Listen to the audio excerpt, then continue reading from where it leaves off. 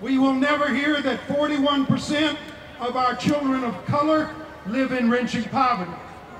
We will never hear that North Carolina has the second highest number of hungry kids in America. We will never hear from him that Roanoke Rapids and Lumberton are two of the three poorest cities in the nation, or that almost 10,000 of our veterans are living homeless under bridges and along wood lines, fresh from our nation's battlefields. We will never hear that Charlotte has the worst economic mobility in the United States, so that if you were born poor in Charlotte, you are more apt to stay that way than anywhere else in the country. Or that Greensboro, according to the federal government, is the second hungriest American city.